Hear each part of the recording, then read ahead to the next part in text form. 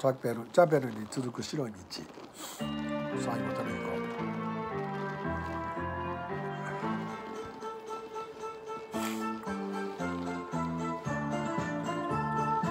僕はあんまり得意じゃなかっ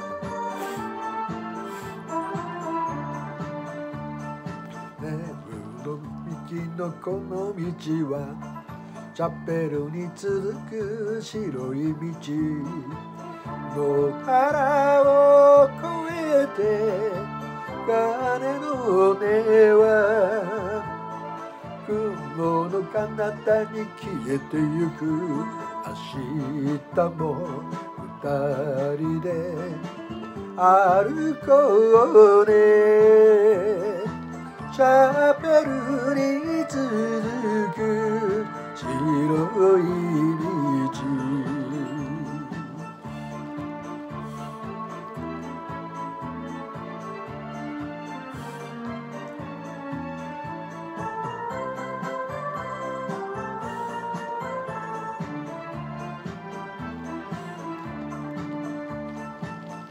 雨に嵐に負けないで、いつでも強く生きようと。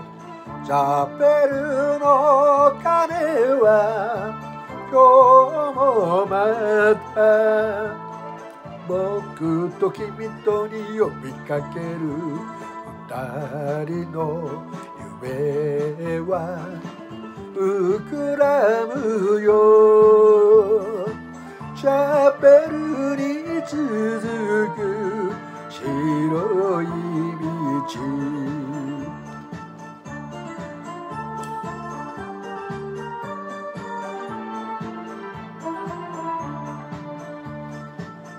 暗く貧しすぎた日も心の中はいつの日も明るく澄んだ鐘の音に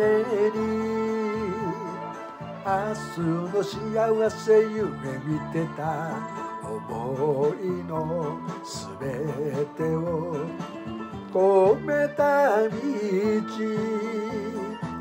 チャペルに続く白い道。